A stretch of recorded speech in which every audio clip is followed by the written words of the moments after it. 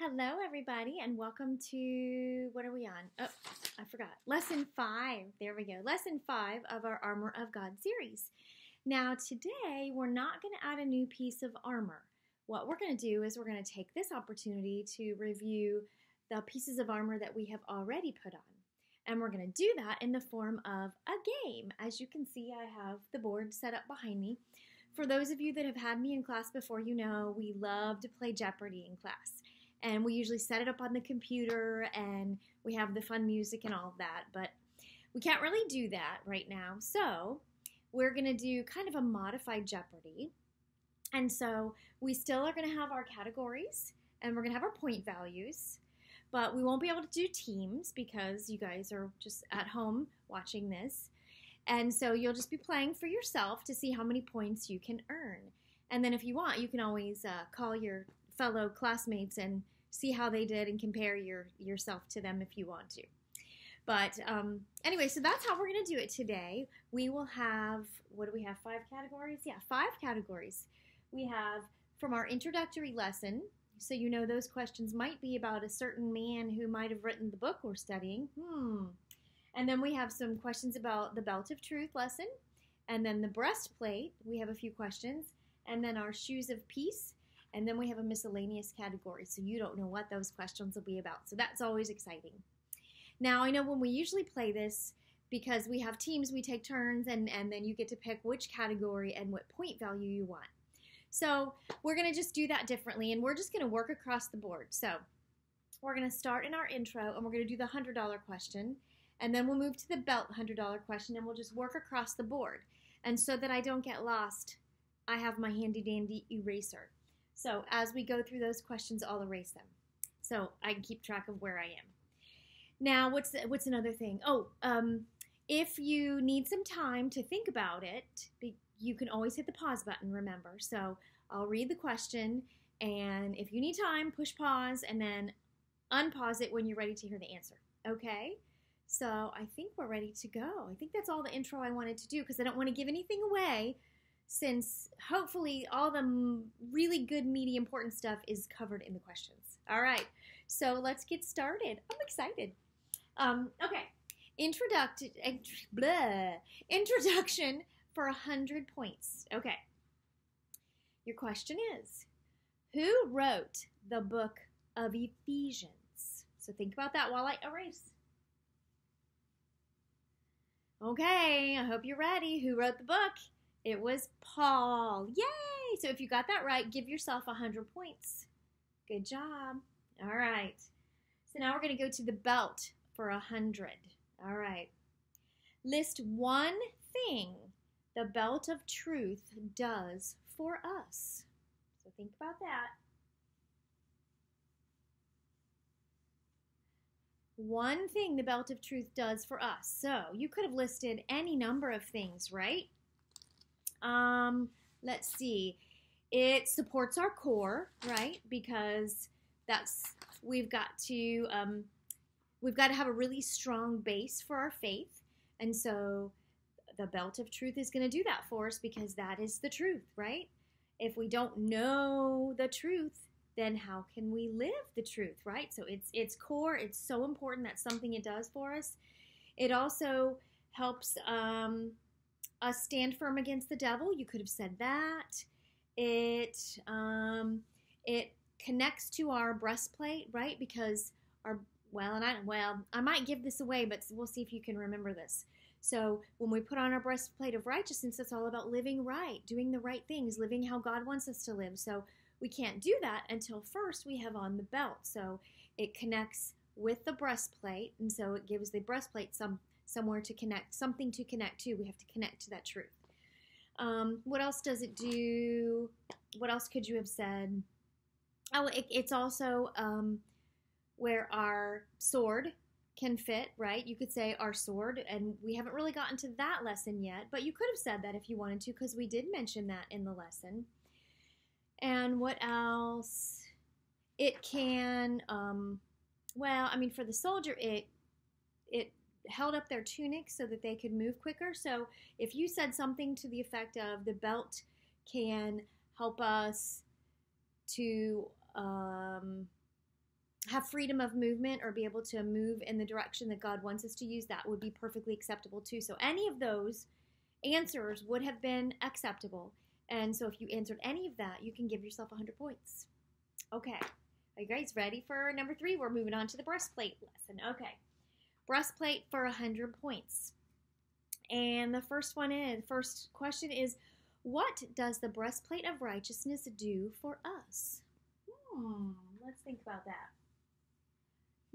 Think about what it did for the Roman soldier, and what does it do for us? It protects our heart. Or if you said it protects our mind, because remember, when we talk about the heart in a spiritual sense, we're really talking about our mind, right? And our being. Okay, so if you got that one, give yourself 100 points.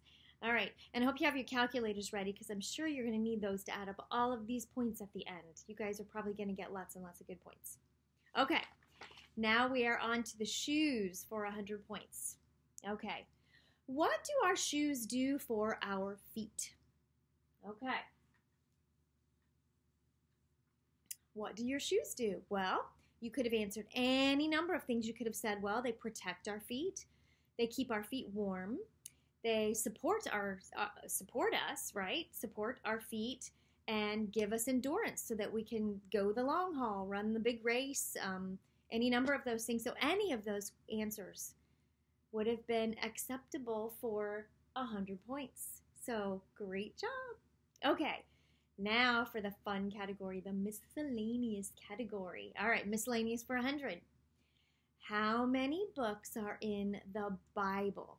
And that means in the Old Testament plus the New Testament. So the whole Bible, how many books?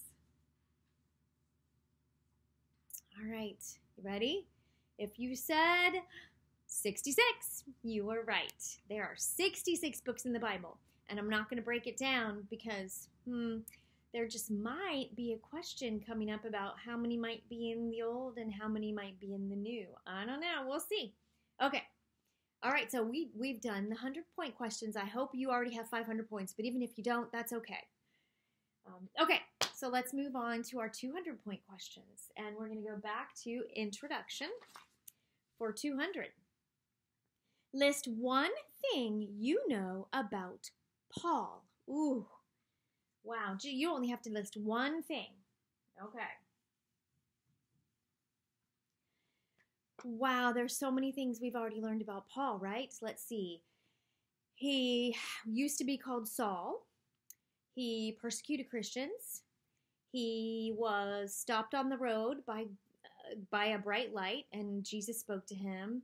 He was taught by Ananias. He got baptized after he learned the truth. He changed. He went on missionary journeys. He preached Jesus. He visited the city of Ephesus on his second missionary journey, and that was one of the churches he established. He established lots of different churches. He wrote lots of letters that we study, including the one we're studying now. What else? I mean, you could name, if you know other stuff about Paul, that is wonderful. So hopefully you got at least one of those things written down, and then you can give yourself, 200 points. All right. So let's go on to the belt for 200. And that question is, where do we find spiritual truth?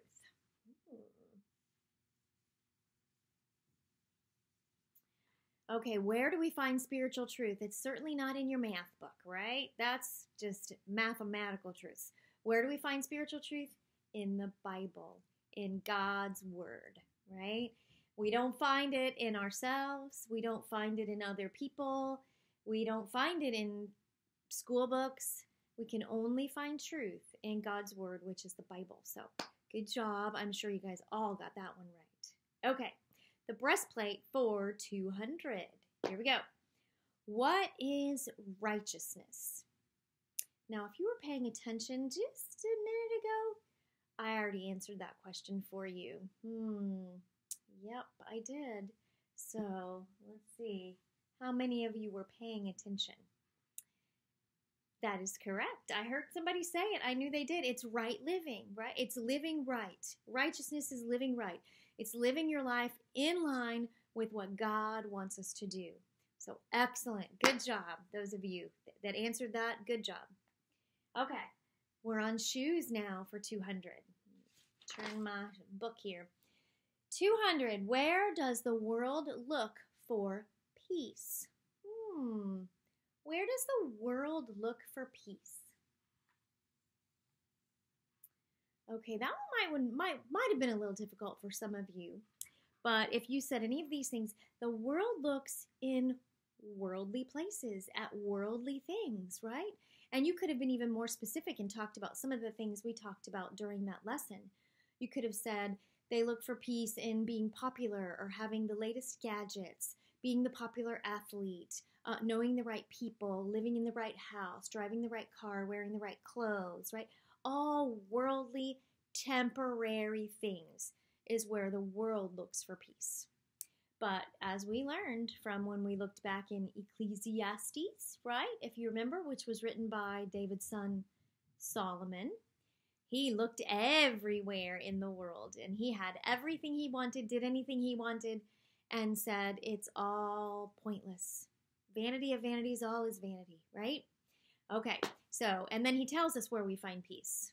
But I'm not going to answer that because, maybe there'll be a question about that. We'll find out. All right. Oh, back to my favorite category, miscellaneous. Okay, so miscellaneous for 200. How many books are in the New Testament? That's the song we're learning.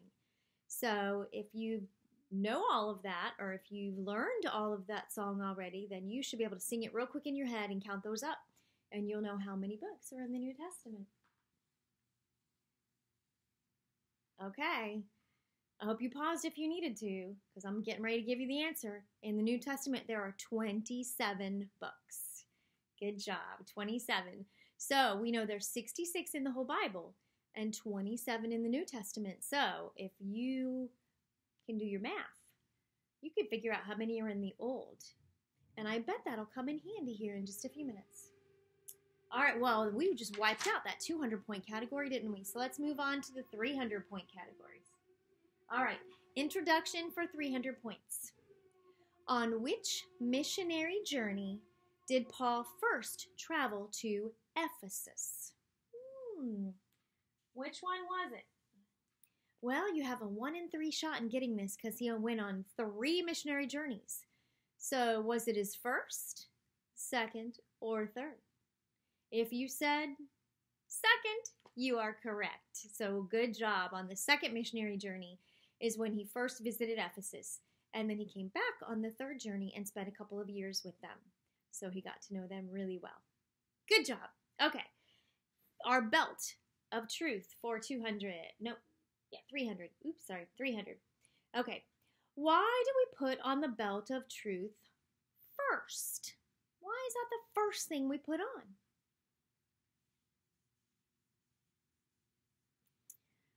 Okay, you ready? It is because if we don't know the truth first, then how can we live the truth? How can we know how to act, how to speak, how to behave? We can't, right? Until we first know the truth. We can't live and act out the truth. That is why we put on the belt first, because we got to know God's word. We got to know what he expects.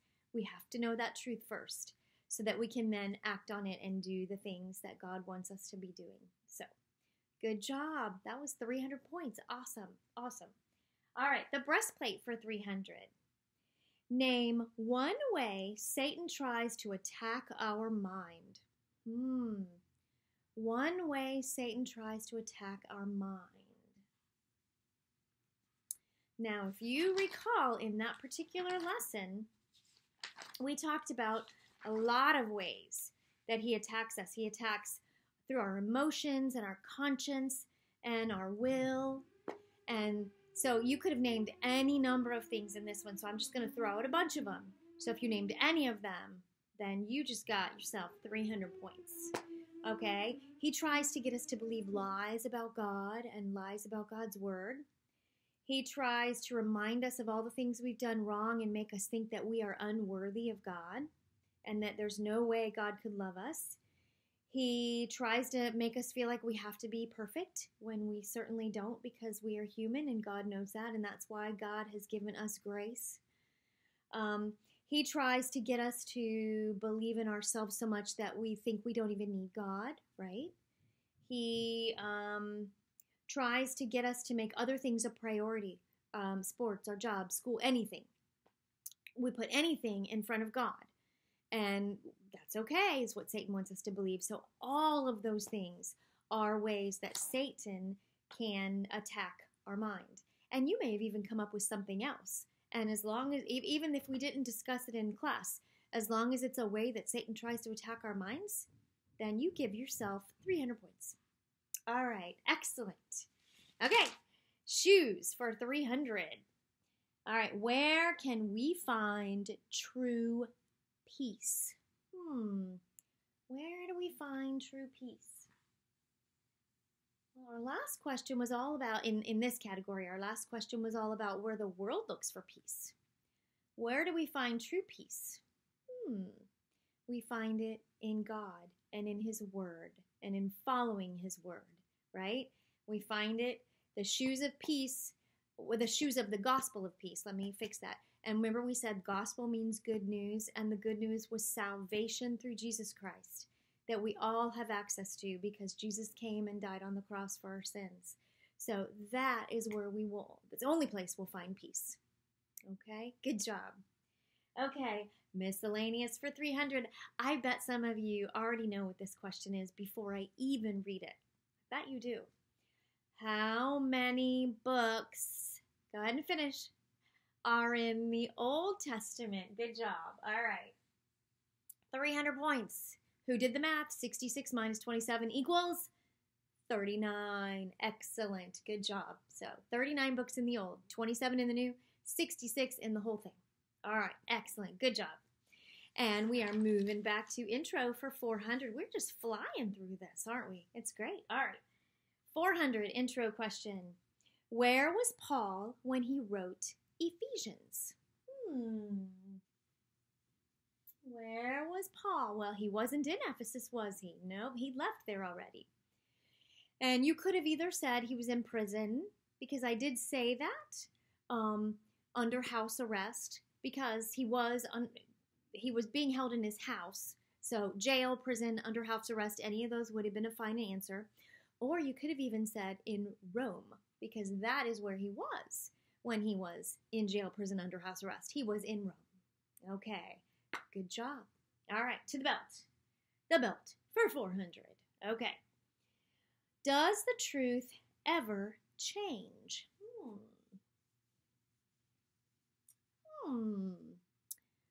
Does it ever change? Absolutely not, right? God's truth, spiritual truth, never changes. It is what God says, and that is it, and His Word doesn't change, right?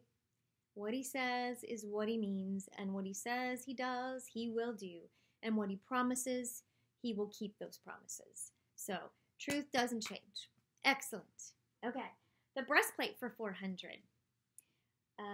Is it okay for us to just appear righteous on the outside?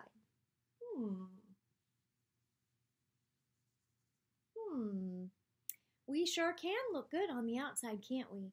We can fix ourselves up and show up at church and do our Bible lessons and answer the questions and sing and appear to have our head bowed in prayer. But if on the inside we are not thinking good thoughts and not paying attention and we're grumbling inside the whole time, then we're not being righteous on the inside, are we? And God knows that. So is it okay? Is it okay for us to just appear righteous on the outside? Oh, absolutely not.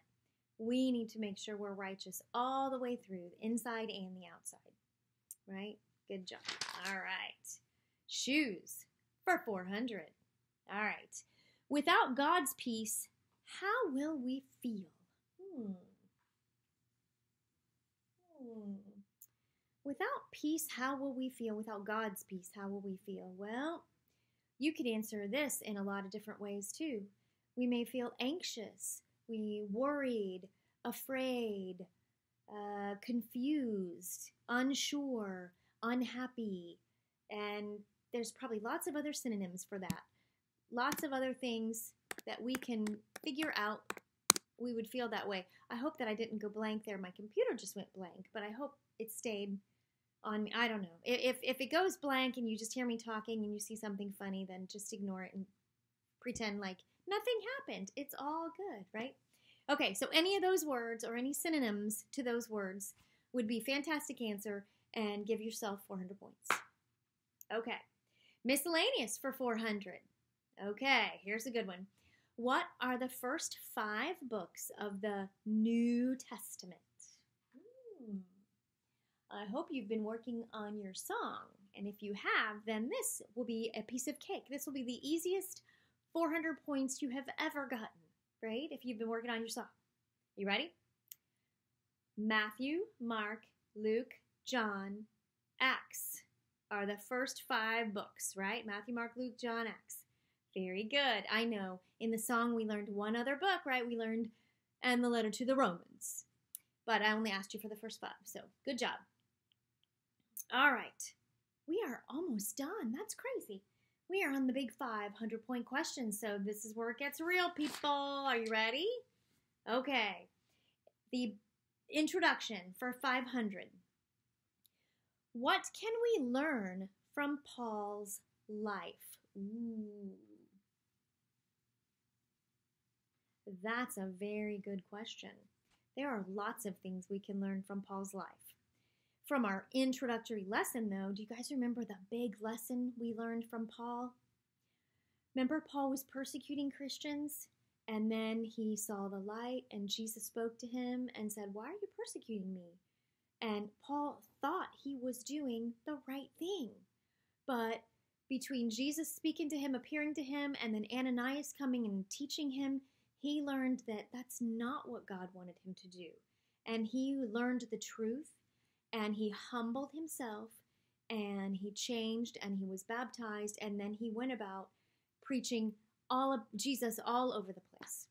And so that was our big takeaway from our first lesson was we need to learn from Paul that if we find out we are doing something wrong, then we need to be just like Paul, and we need to be humble about it, and we need to pray, and we need to change, and we need to not act that way anymore, not do whatever it is we were doing anymore, and we need to be different, be a changed person, be a better person, and follow God. So that was a big takeaway. Now, there are other things that we can learn from Paul is how to be a good Christian, right? He went through lots and lots of different trials throughout his whole life. Once he became a Christian and started preaching, he was stoned, he was shipwrecked. I mean, he went through all sorts of things. But he still believed in God and remained true to God even when tough times were on him. So we could learn that from Paul. We can learn about how important it is to surround yourself with other Christians because everywhere he went, he sought Christians out. He sought people out that were similar, believed in similar ways to him. Now, he also preached to those who didn't believe the same way he did because that's important too. But in order for him to be able to do that, he needed to be strengthened by being around fellow Christians as well. So we can learn that from Paul.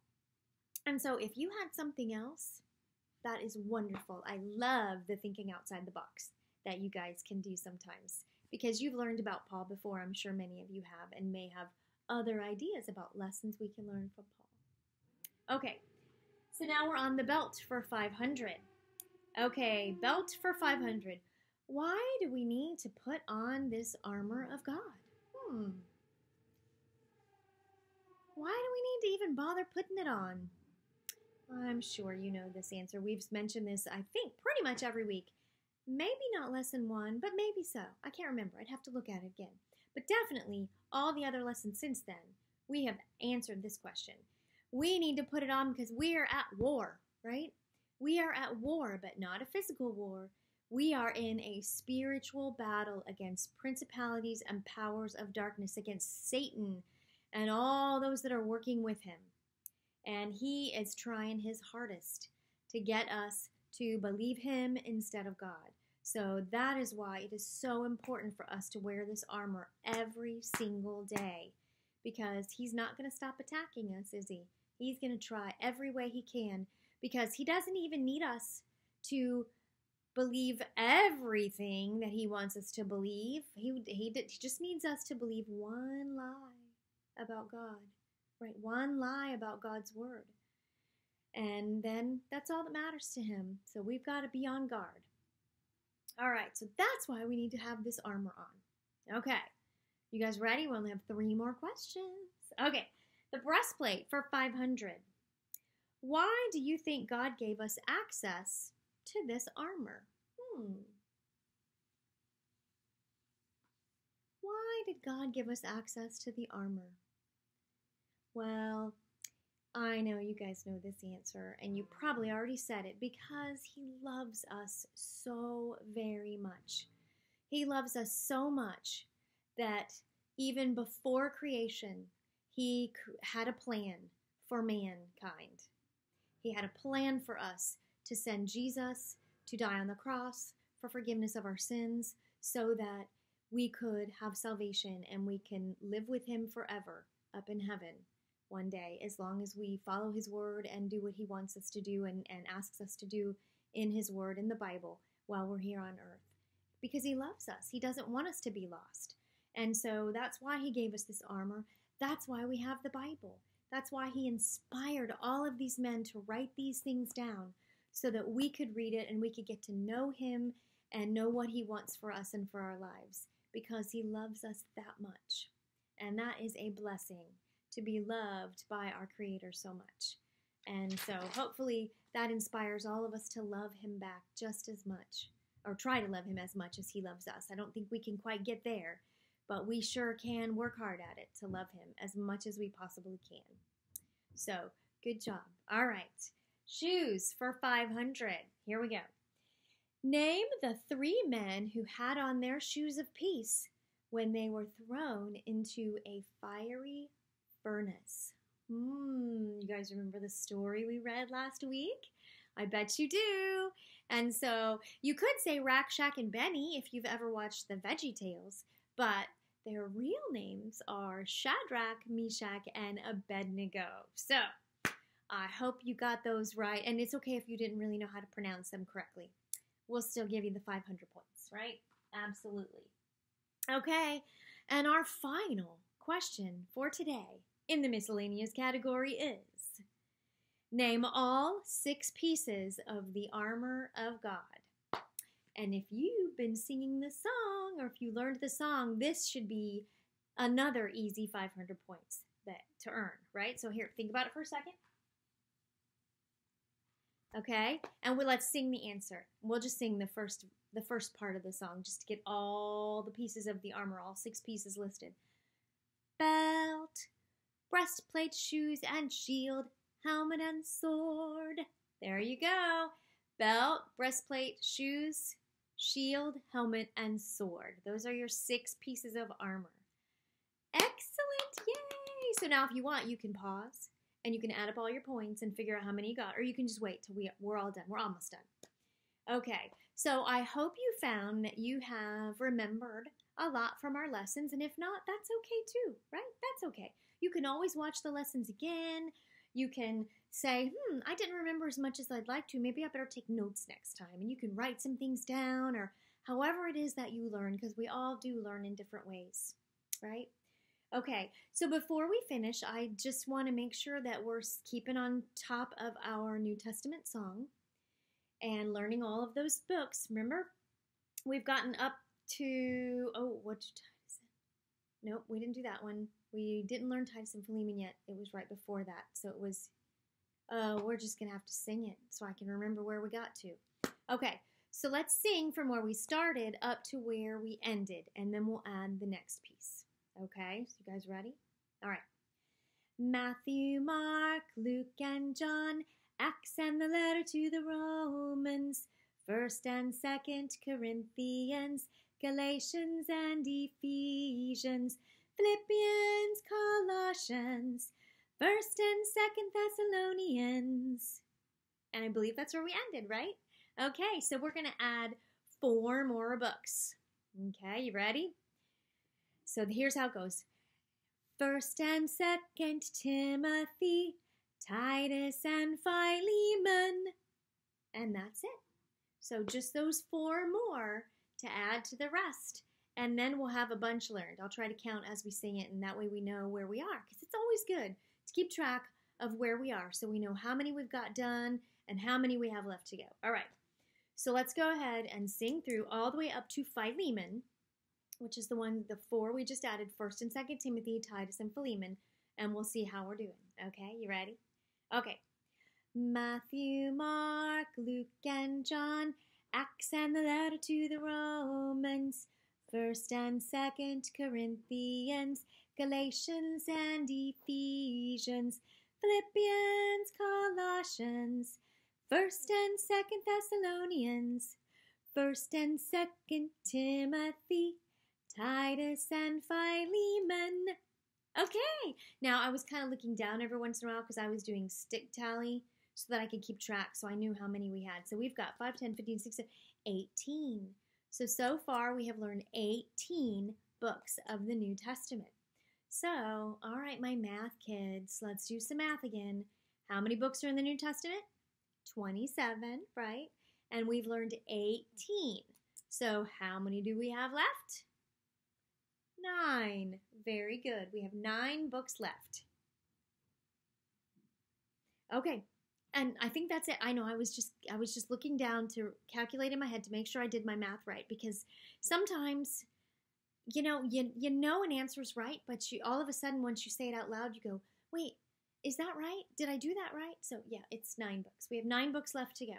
So over the next couple of weeks, we will get those done, and we will have all 27 learned, and that will be an amazing, wonderful feat that you all have accomplished, and I'll be so proud. Okay, so I hope you had fun, and we will start working on our next piece of armor in our next lesson next week. So thanks for joining. I hope you guys had a wonderful week. I hope you had a wonderful Christmas, and I will see you in the new year.